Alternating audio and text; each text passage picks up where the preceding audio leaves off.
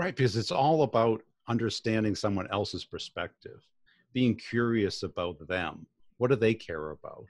Because who do you like to talk to, right? People who are interested in you, who are curious about what you're facing, what you're experiencing, what you're up against, what you like to watch on TV, what you like to do in your free time, what you're passionate about. Welcome to Outside Sales Talk, where we meet with industry experts to learn the strategies and tactics that make them successful. I'm your host, Steve Benson, and I've helped thousands of salespeople all over the world crush their quota. Today, I'll help you crush yours. Welcome back to Outside Sales Talk. Today, I have Brian Burns with us, and we're going to be talking about winning in sales, why emotional intelligence matters. Brian, welcome to Outside Sales Talk. Hey, Steve. Thanks for having me. So by way of introduction, Brian has 20 years of experience in sales. He specialized in selling enterprise software and currently works with leadership teams to help create and dominate their market segments.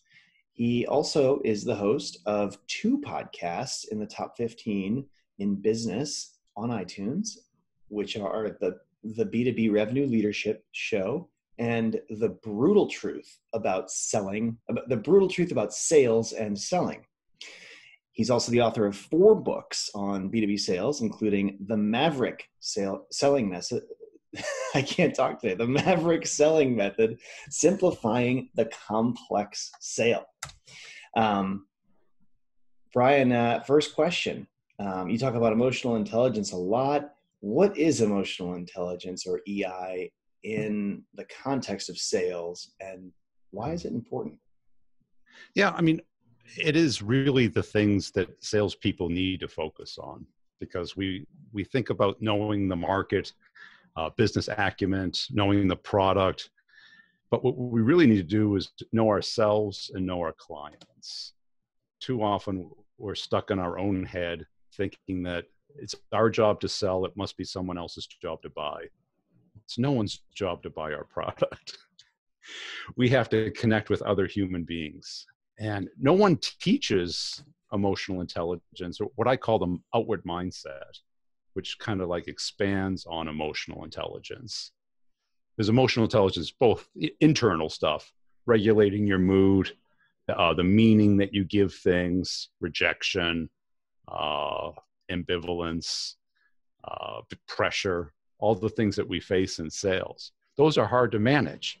And they blind us to what we really should be doing. And that is connecting with another human being, empathizing with them, being curious about their world and what they're going through, instead of just that we have to make a certain number by the end of the month.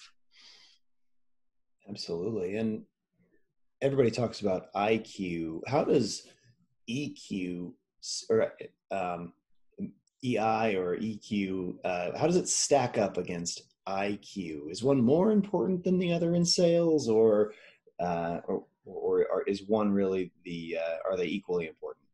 Well, you don't really find that many super IQ people in sales.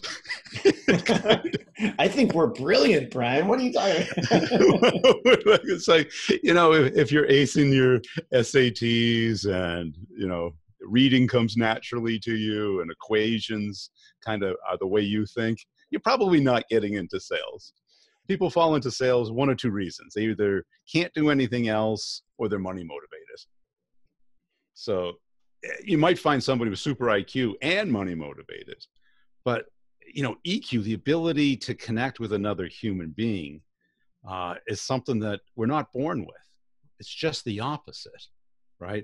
We're born with the selfish need to eat, sleep, and that's about it, right? And a couple of other things. And we grow up and we're not really socialized to it. I think women are much more socialized to guys. I don't remember watching The Sopranos where AJ gives his mother the Matrix for her birthday. It's like that is a low EI moment. That's like, oh, thanks. I was hoping for this, right? And that's kind of how we are kind of socialized. And maybe in college we kind of get it because we have to live with someone else that we don't know. we're met with a bunch of people that we don't know, and we have to become friends with them quickly. But then we get in the work world, and especially today, we get scripts and KPIs and activities that have nothing to do with connecting with another human being. There's something right there that I think is so important, and that is that emotional intelligence can be learned. Could you tell me, how does one go about learning emotional intelligence? How do you sharpen that sword? Where do you start? It's hard because, like, the internal part about being self-aware. I don't know if you've ever noticed a salesperson that just talks too much, talks over people, doesn't hear what's being said, and just expresses their needs and their opinions. Mm-hmm. That's hard. You know, I had a rep one time where I go, look, you just got to stop talking. Well, I had a sales manager when I was early in my career, and we'd be on a phone call, and he would just like tap mute when I was about to talk and go, listen, and then he would unmute it. Powerful tool. And how do you learn that? Well, you know, the market teaches us, we get feedback all the time, but we have to have some kind of epiphany, whether it's our income or lost deal, that says, like, well, maybe it's me. Maybe I could be better. And too often I talk to sales reps and they're like, what will I learn? What will I know? And I ask, do you ever play a sport? And guys definitely have a sport. Other people, you ever play an instrument? You ever cook? You have a passion? I go, you know how to do it, right? You learn how to do it in an hour. Become good at it takes a lifetime. You know, I've been playing chess since I was a kid. You know, last week an 8-year-old beat me, right? I know how to play chess. I can become better, right? Yeah, well, and I think everyone has some level of emotional intelligence, but it's a skill that for salespeople is so important, and it's so hard often when you've lost a sale or something's gone wrong or a sales cycle took longer than it should have because you didn't build the trust that you could have. It's hard to point to that moment where, because you're just kind of behaving like you, and you might not realize, I'm not putting myself in their shoes enough, or I'm not emotionally aware enough, or I'm not aware that that last objection of theirs frustrated me, and now I'm talking over them a little bit or being a little more aggressive.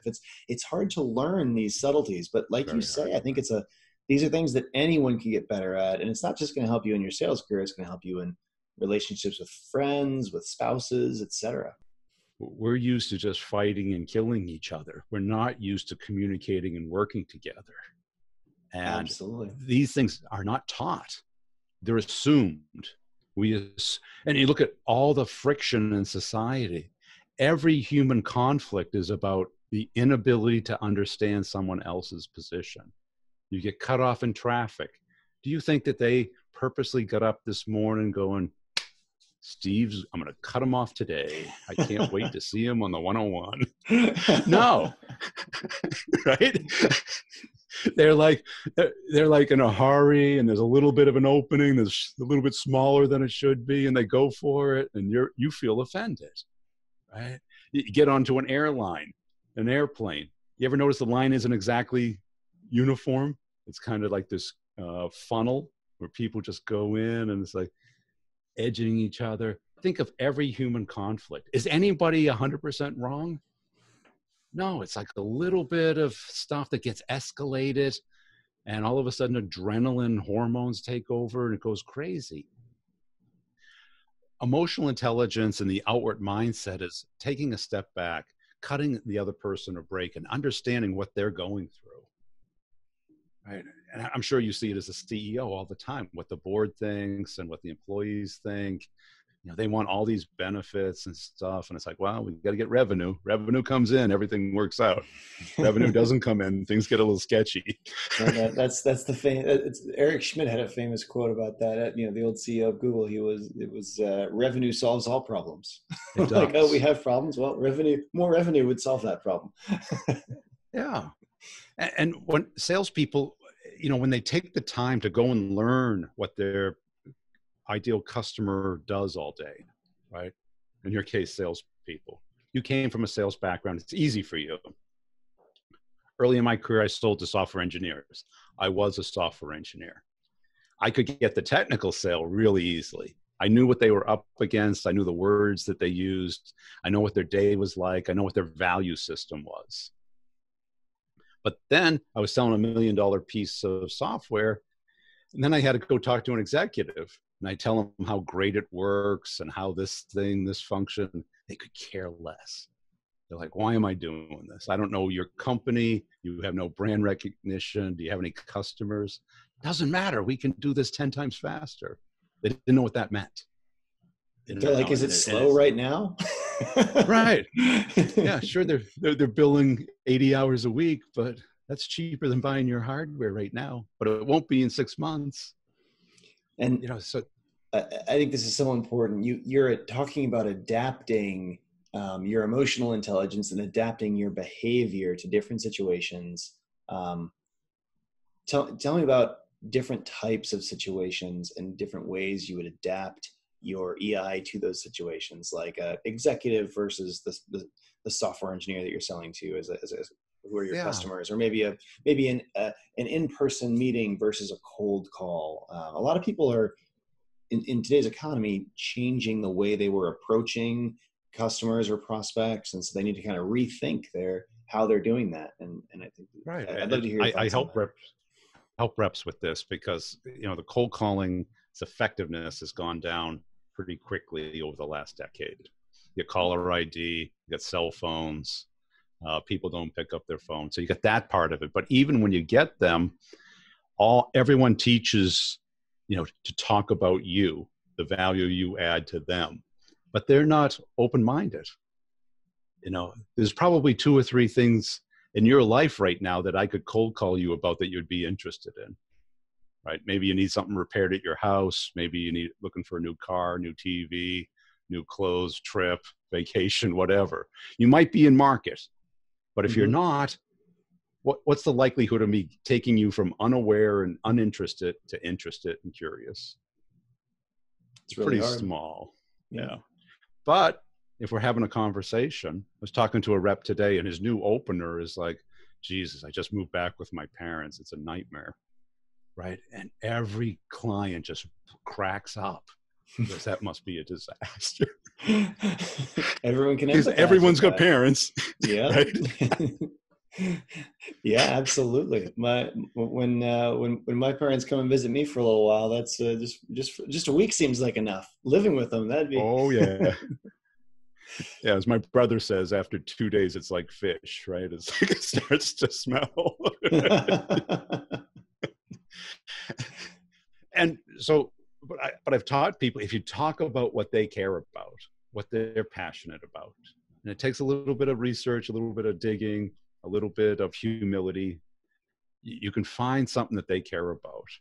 I got one of my students in the course in a conversation with the CEO of Delta in 30 minutes.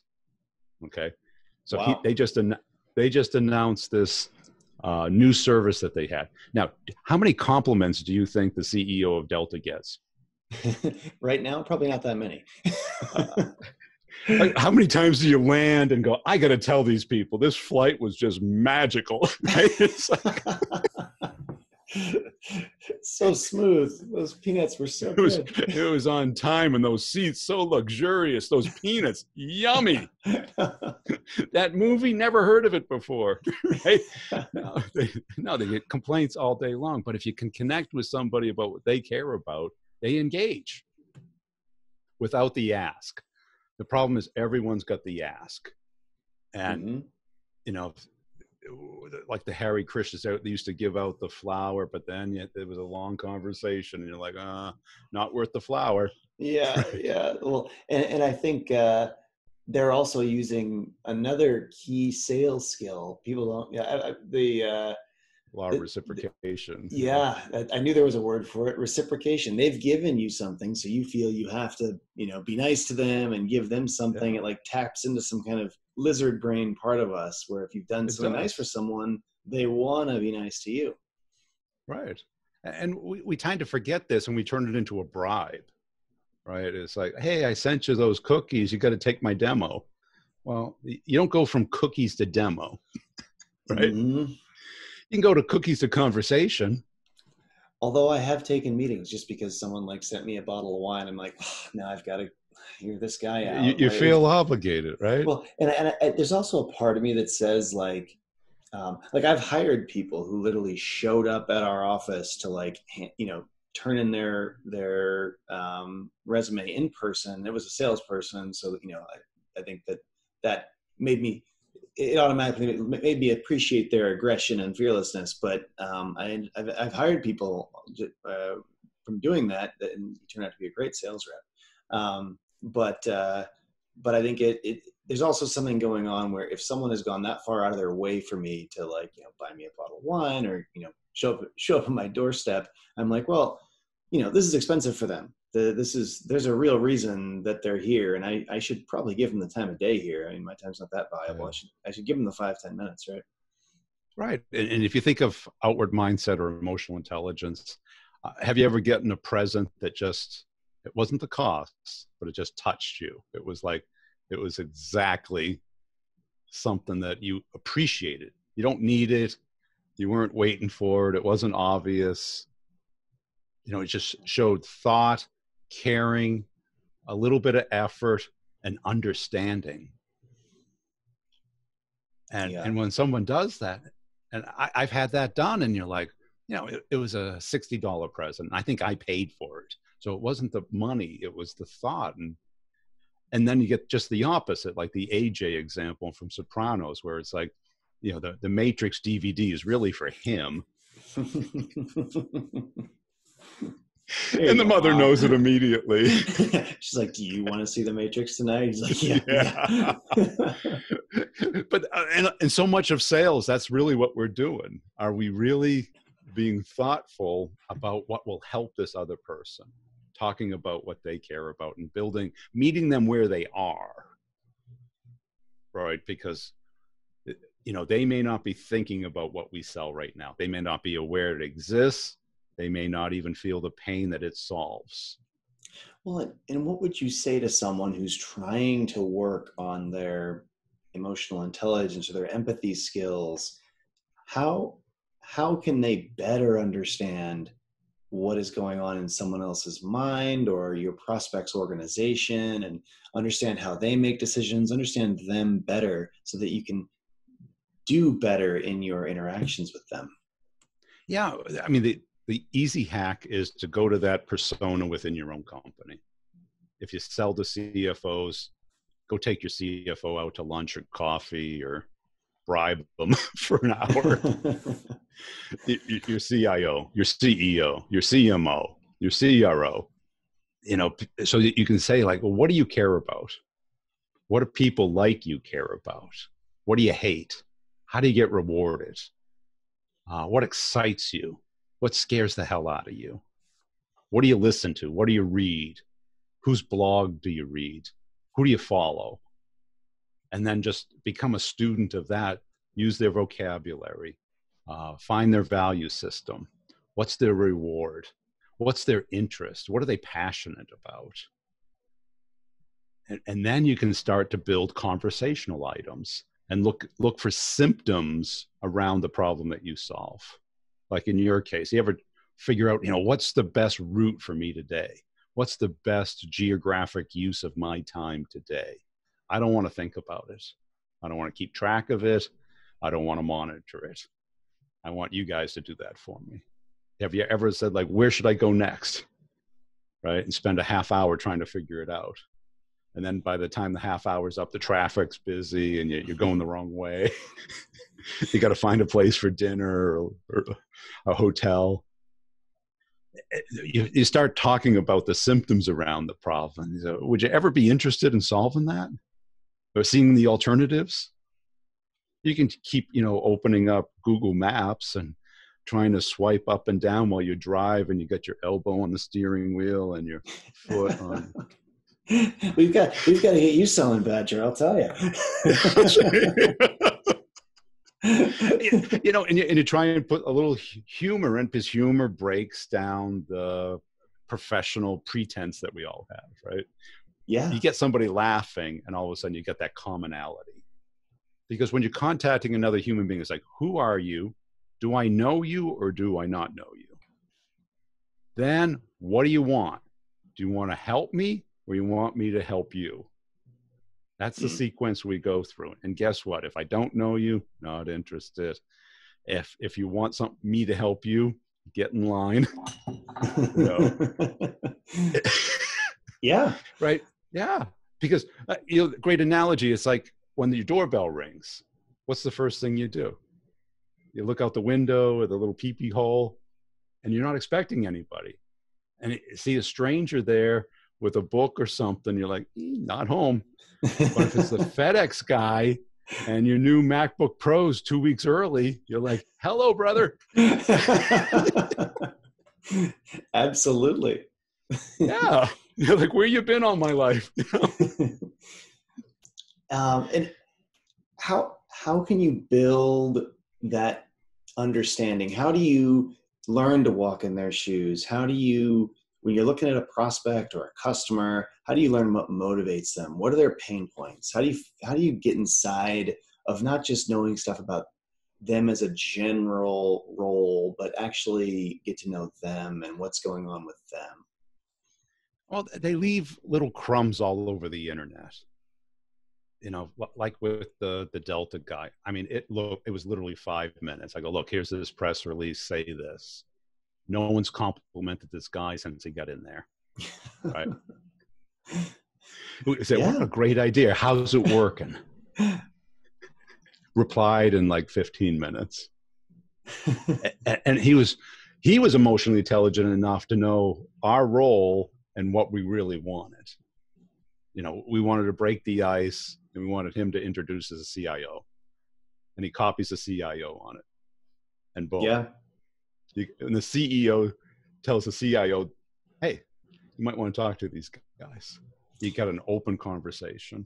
Yeah, it happens all the time. It's, people email me and I'm like, well, I'm obviously not the person to talk to, but I forward it to, I generally don't copy them, but I'll forward it to the person in the organization who, like, it's their area. And I'm like, oh, do you want me to introduce you to this guy or what? But so that can be an effective means of getting something in front of somebody.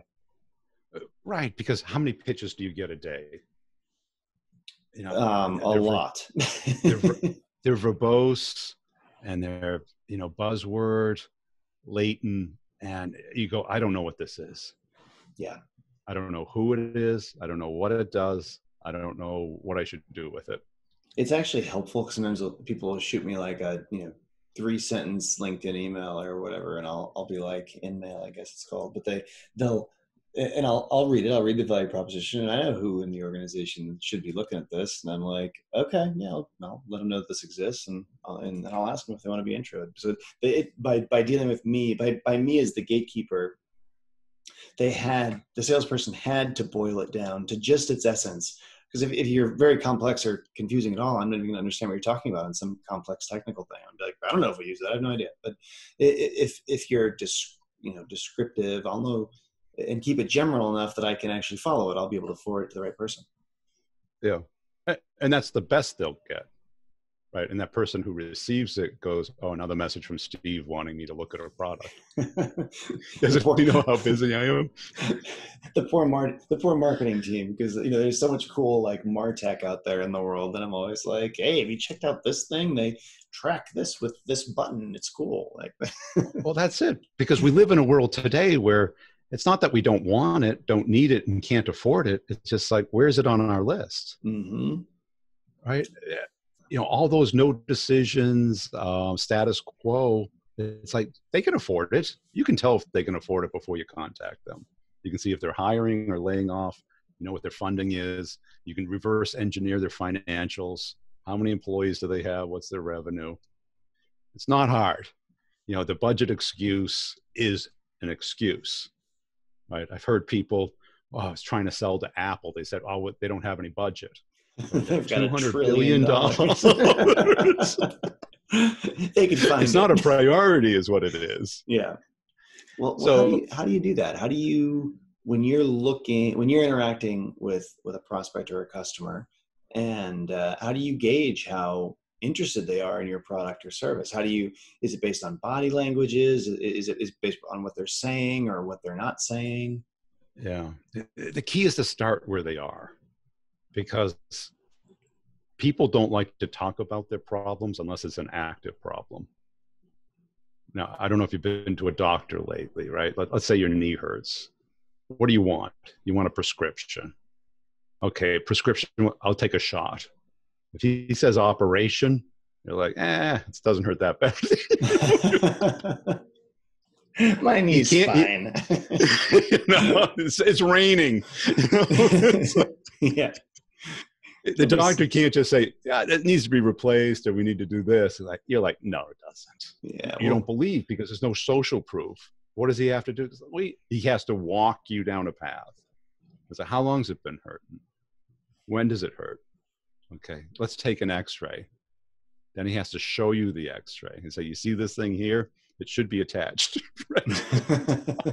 It appears to be torn. Right. So the aspirin will get you for 4 hours. The shot will get you for 24 hours. You need an operation. Otherwise, it doesn't just find its way back. This is something that requires, you have to meet them where they are and show them the path. Because otherwise, they say, I'm fine. Because a good friend of mine's a cardiologist. He goes, I can't just say, we got to do surgery. I got to take x-rays. I got to show them. I got to explain, if you don't do this between 6 months and 18 months, you're going to wake up one night and you're not going to be able to breathe and you're not going to be able to stand up, and hopefully we can get you to the hospital and then do it. And most of the time when they're in the hospital, they show the x-ray, you're not going home, because they know if you go home, you're not coming back. Right. We got to do this now. We got to do this now. And people, are very resistant to that, unless they're in market and they're desirable. You can sense that. The inbound leads are pretty easy to process, right? They've already know the problem. They know you're an option. So what's important to you? What's your situation? You can tell where you fit against the alternatives. Let's do a trial, get you used to it, get that transfer of ownership. So now it's part of your workflow and your life. And all of a sudden it's now natural. And pulling it out is more painful than processing the paperwork to get it bought. And is this related to the mammal to mammal selling that you're always talking about? How does mammal to mammal selling differentiate from people to people selling? Well, people don't think, they react. Okay. I mean, look at all the social discourse. Is this thinking or reacting? Right? Crowds think, all this, whatever pops into their head, emotional response, on both sides. It makes no sense. In two cases, one was about sleeping in a parking lot. The other is about, $20 of cigarettes. Is that worth any of this? It escalates. People react. No one's thinking. If you were thinking, run home, go away. Sure. Right? But we're mammals. We are mammals. It's funny. A dog ownership teaches you this. They have the same emotional circuitry that we do, and obviously, monkeys and stuff do. But when you own a dog, you can see them. They react. They react with emotion, and it's the same emotions that we have. They are. And we can choose. We can choose to only act on those emotions, or we can choose to think things through. But right. I mean, we do have a prefrontal cortex, but you got to understand that's 5% of our brain power. So it's 5% against 95. Guess who wins? Mm-hmm.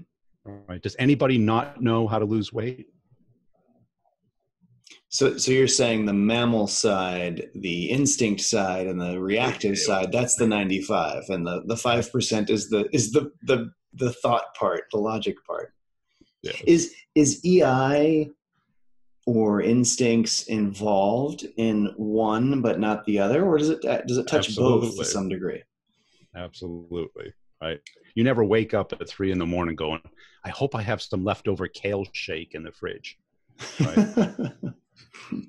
You wake up and you go, I bet there's some of that pizza, that lasagna, that chocolate cake, something sweet and savory and salty, Mm-hmm. right? EQ and outward mindset is 100% prefrontal cortex. That's why it's so hard. It takes conscious effort, repetition. It's not knowing, it's doing. Everyone reads a book about EQ and they think they know what it is. And they do. They just can't apply it because it's hard. What's Right? interesting is some of the smartest people I know have some of the worst emotional intelligence that of anyone I've run into. Well, think about it. How do you get smart IQ? It's not being with other people. It's being by yourself, programming, reading, studying.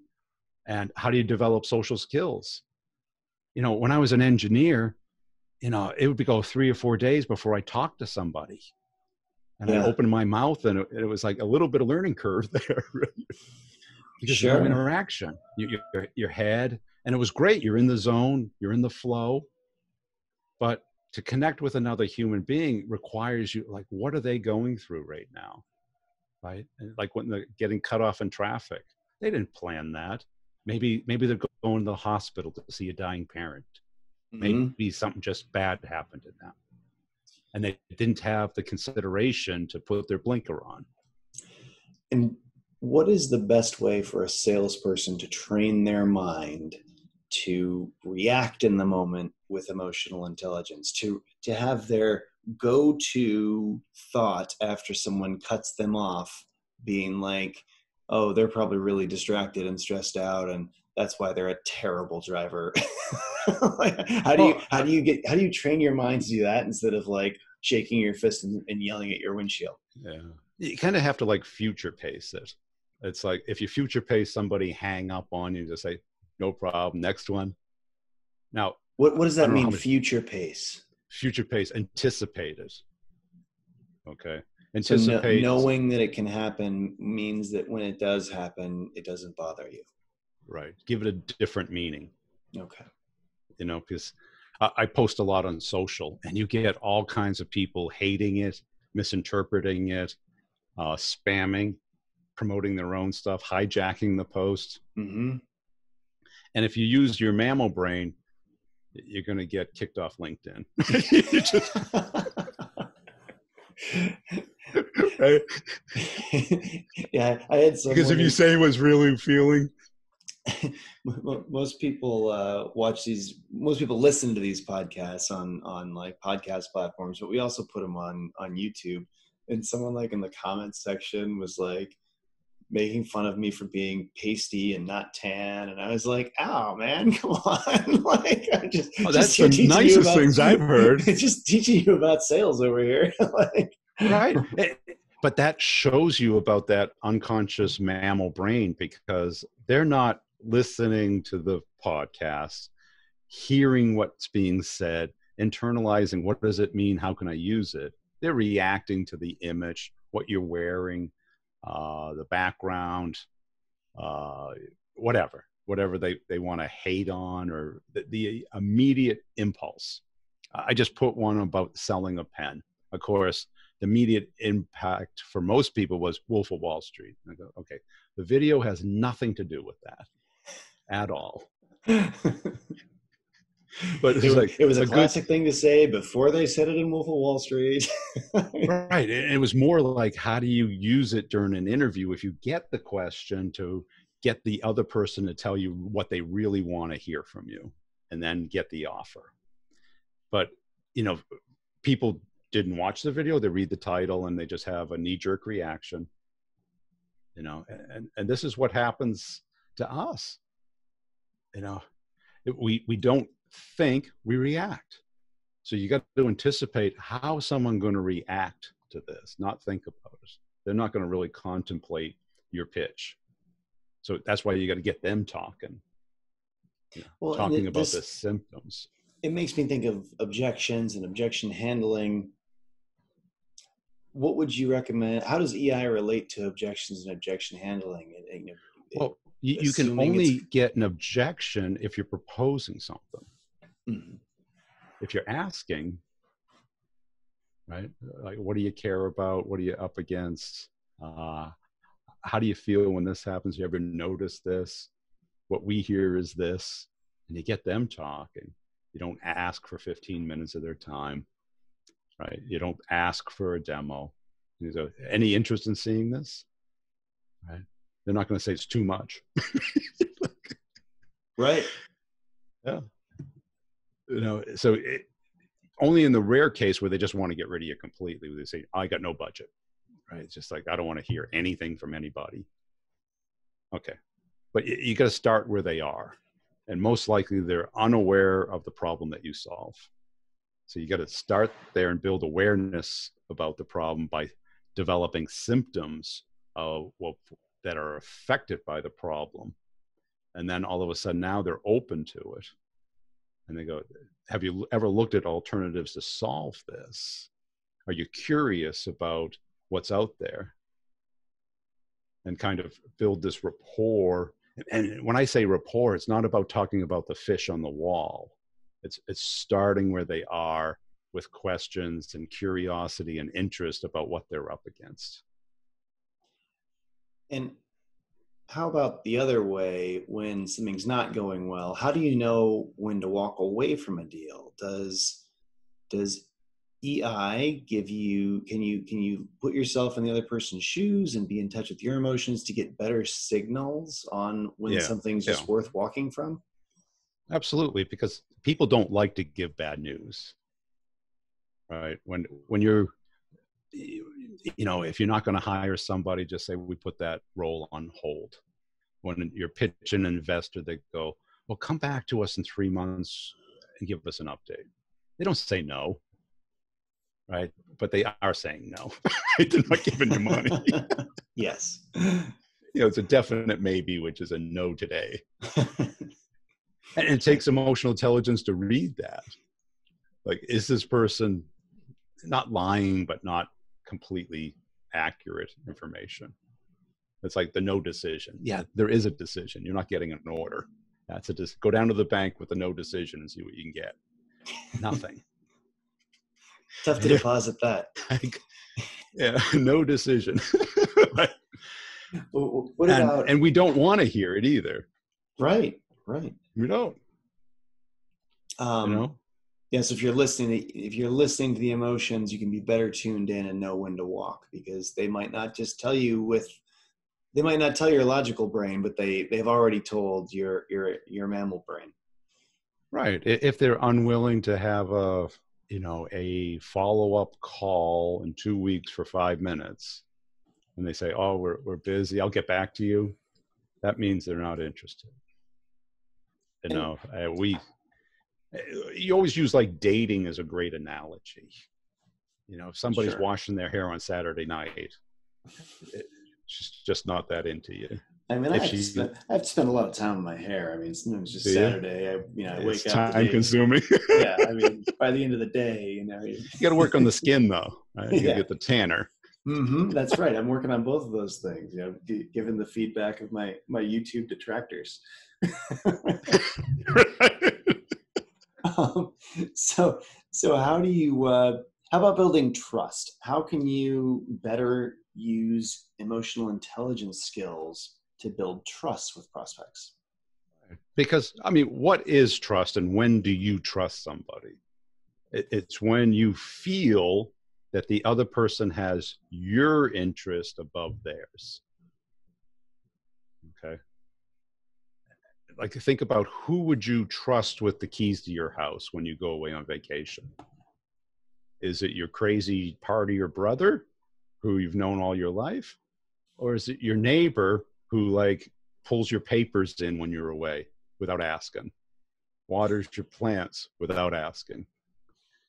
Somebody who looks out for you, gives you a heads up when something's going on. Yeah, I was traveling. It was about a year ago, and I had an employee. I was in my Spain office, and I had an employee from our Philippines office and they were staying at my place in San Francisco because I was gone for 3 weeks to Europe, and and literally the sink exploded. Like they did their laundry or something. I'm not even sure. It might have just been a backup from the street. I'm not sure how it happened, but like the sink in the laundry room just like flooded the whole area. So I was just lucky someone was staying there when when this, because I would have come back 3 weeks later and the whole house would have been rotten. In water.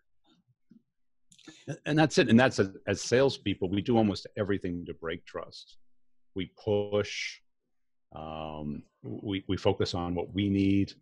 The timing's about our priorities, not theirs. We don't ask questions. We don't offer help. We only want updates. And Yeah. what I hear quite often from managers is my reps don't seem to care.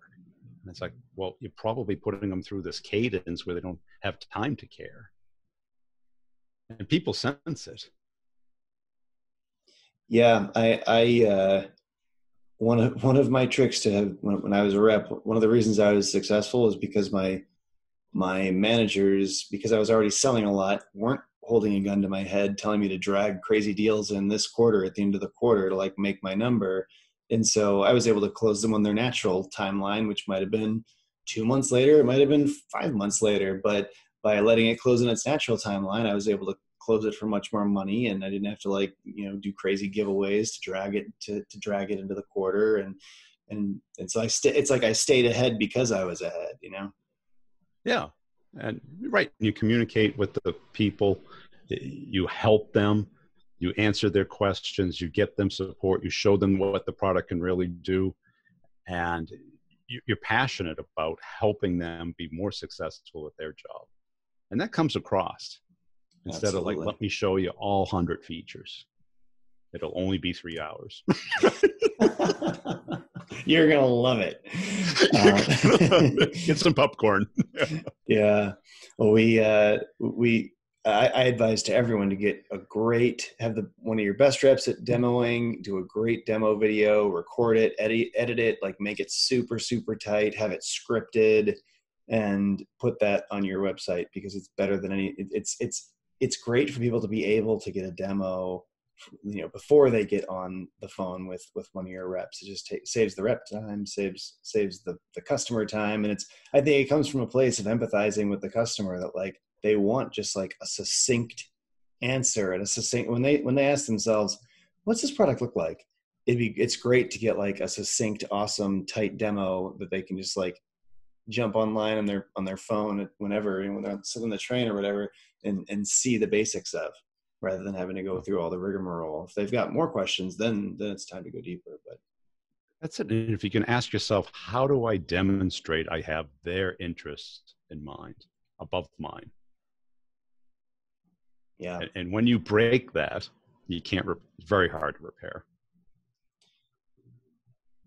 So the next section is sales in 60 seconds. So quick questions, quick answers. First question is, what is the one question you should ask all your prospects? Oh, what do they care about most? What's important to them? What are they up against? Something around the problem that you solve, not the product you sell. Yeah, that was How lesson number today? 1. That was lesson number 1 in IBM sales training that I went through in, what was that, 2007? Everybody talks about the product, the company, them. Mm-hmm. They don't talk about, what is the problem that you solve? Sell that. Then the product becomes easy. Yeah. Now, other than that skill, what is something that differentiates a good salesperson from a great salesperson? A great salesperson can anticipate what's going to happen so that they can prevent the deal from getting stuck.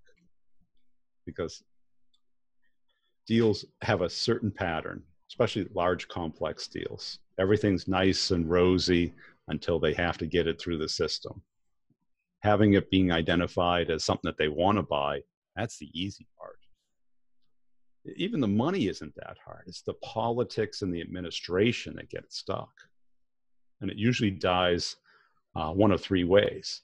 Some mysterious person has to be involved that no one ever heard of: advisory board, board of directors, specialists, standards committee, all of a sudden pops up. And all of a sudden, now you have to start the deal over with them. Or they go from an enterprise license to a single seat license, right? So you just spent 6 months to get a tiny deal. Or they just decide to back burner it. It's just too hard to get it done. And it's like, we'll look at it next quarter. So all of these things are going to happen. So it's up to us to keep the direction and momentum and control of the deal moving straight forward.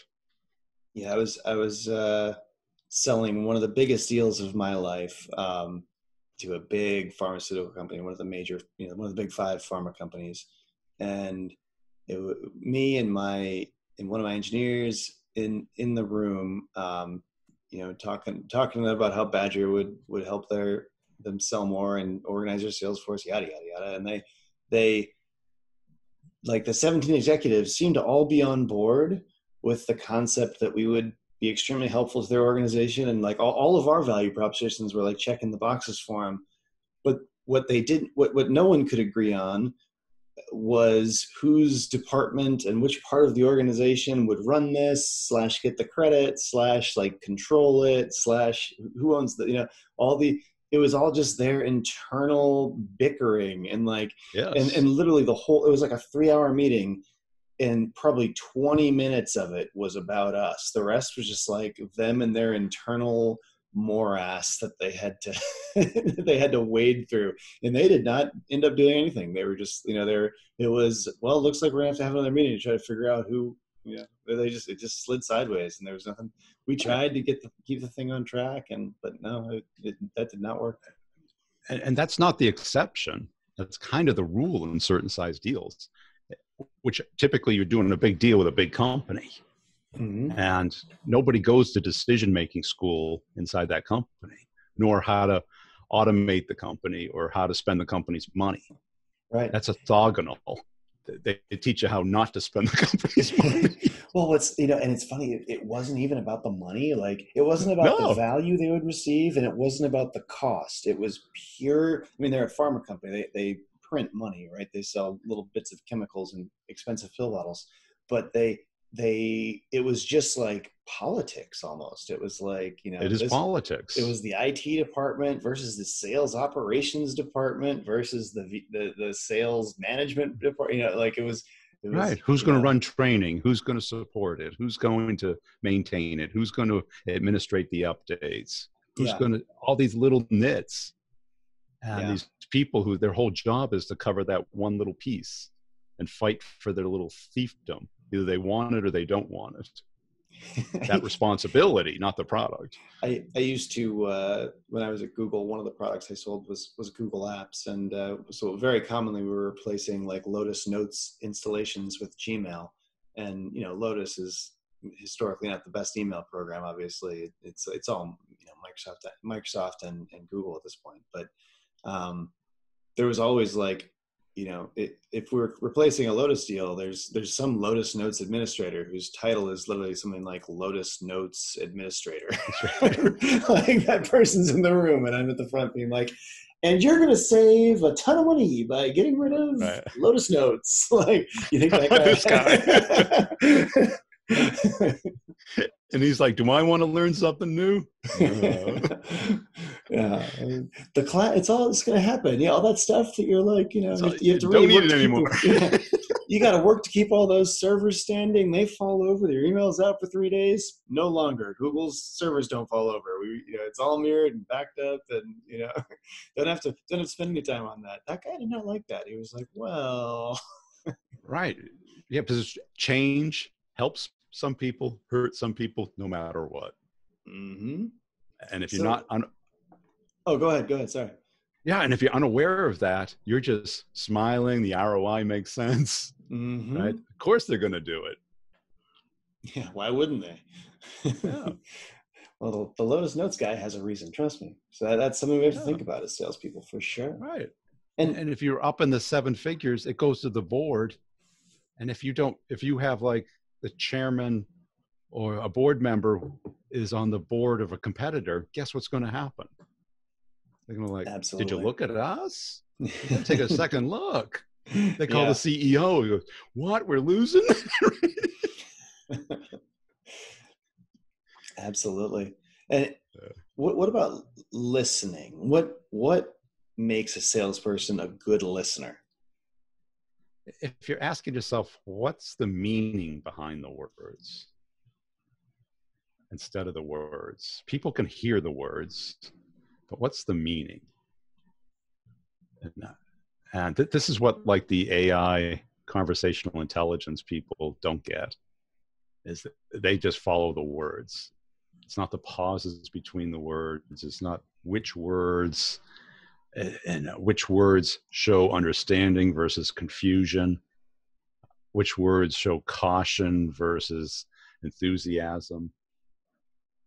Well, they also, I think this is something that we miss in general as salespeople. We're not able to get face to face with someone. There's so much of communication isn't even just in the words. Body It's language. in the way the way someone's eye looks, or how they look at the other guy when you say the price, or how, like all these things. Well, yeah, I'm a big mystery fan, and there's a documentary on Showtime now called Outcry, mm-hmm. and I'm watching this guy who's going to prison for 25 years, and I go, maybe I'm crazy, but I don't think he's lying. Yeah, and we have intuition around these things, right? We have. Well, We've I call it a bullshit meter. Yeah, sure. Right? Because when your salary or your income is based off of the truth that the other person, your decisions are based off of what they're telling you. And you're like, and you get this, you hear like a person on the first meeting talk about an enterprise deal. And you're like, that's a little premature for that. Right. There should be a lot of push before that word comes up. Yeah, it's all, I feel like it's so much harder to do. And you can even do it just seeing someone on a TV, like you're saying, being in a room and seeing the dynamics. I'm not doing a good job of my sales in 60 seconds rules here, but I've got a quick story on this. Like, I was doing I think it was a $1.3 million deal. And I was selling Google Maps at the time. And, so the Google Maps API, and, this company, big tech company, and they had about 17 installations of Google across their organization, and they had just decided that Google had decided it was going to start charging everyone. If a company was using like Google in a lot of places, then it was going to put them over, and they couldn't use the free. They had to start paying for it, and this is like a policy change, right? So basically, these guys had always had this for free, and I was going in there saying, "Yeah, you owe me $1.5 million," and it ended up being 1.3. I was there with my manager at the time, and I remember him being like they were basically telling us, we're going to rip this all out of here. We're going to use this other product instead. This is total BS that you guys are trying to charge us for this. We've always used it for free. We're huge customers of you on, your actual business over here, the ad side. Like we're going to rip this out. All that we can't pay for this. We didn't plan for this. We had no budget for it. And I saw one of the product engineers look at there were like probably 15 people in the meeting, and I saw one of the product engineers look at one of the other product engineers and like not roll his eyes, but like when the guy was like, we're gonna rip this all out of here, he was like, looked at his buddy, he was like, yeah, we are. Like, and I knew, I was like, oh no, you guys are paying us. There is no way. Like I saw the look on the engineer's face, like, yeah, we're gonna replace that 17 times. Did you give me a team of 6 guys to do that for the next year? Because you're looking for the tells from the other people. Yeah, but had to be in the room for that one. And that's it, because if you listen to just the words, you'd be like, okay, but how about 600K?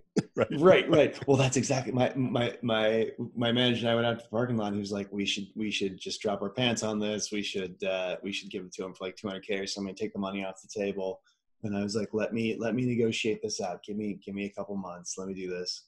And that, that was the difference between a good year and a great year for me, right? It's a Yeah, big spread, extra $1 million. right. Because you knew the reality. Yeah. If you watch these murder shows, you can just see. Mm-hmm. And most people aren't great liars, right?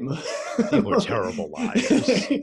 People are, they're not good at it. So, if you, especially if you have had a career in sales, you often have gut instincts about, is this person BSing me, or is this on the level?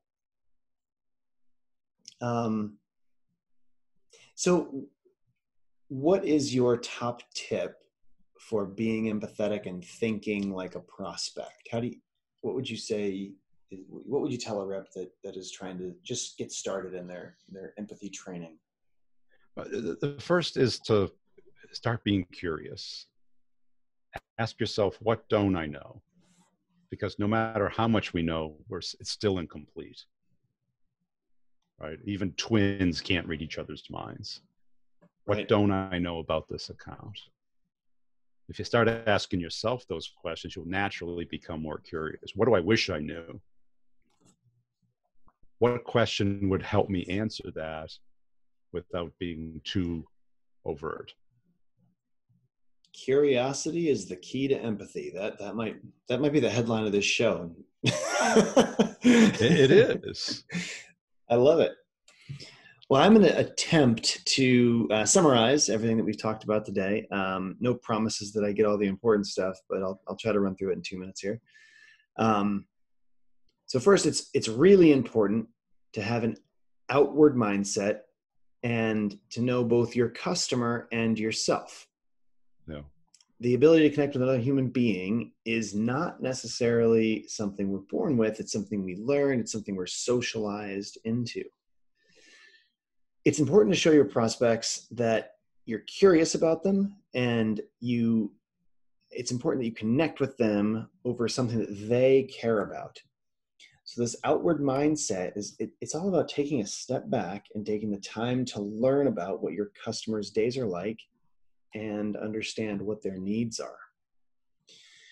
Be really thoughtful about what will help your prospects and meet them where they are.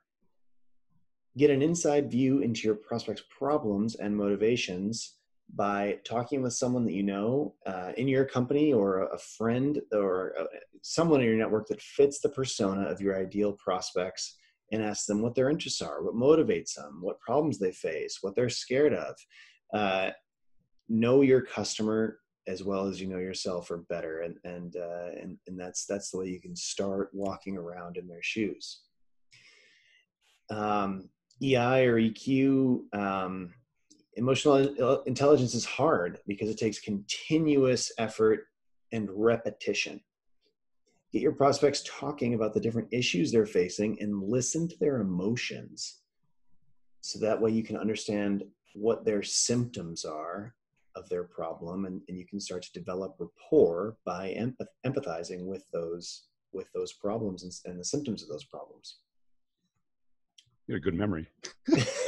I take notes. I actually have a terrible memory. But build trust with prospects by showing them that you'd put their interests above your own interests.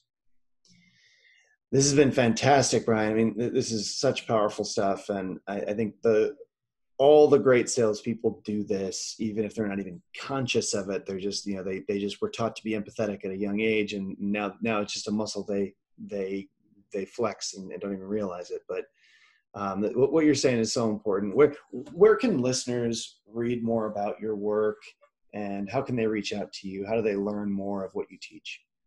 I'm super active on LinkedIn, Brian G. Burns on LinkedIn, and check out the Brutal Truth About Sales and Selling podcast. Awesome. Well, I really appreciate you coming in today, Brian. This has been a great episode of the Outside Sales Talk. If anyone can think of any other sales reps that would benefit from polishing up on their emotional intelligence skills, share this podcast with them. Take care until next time, everybody. And thanks a lot for coming in, Brian.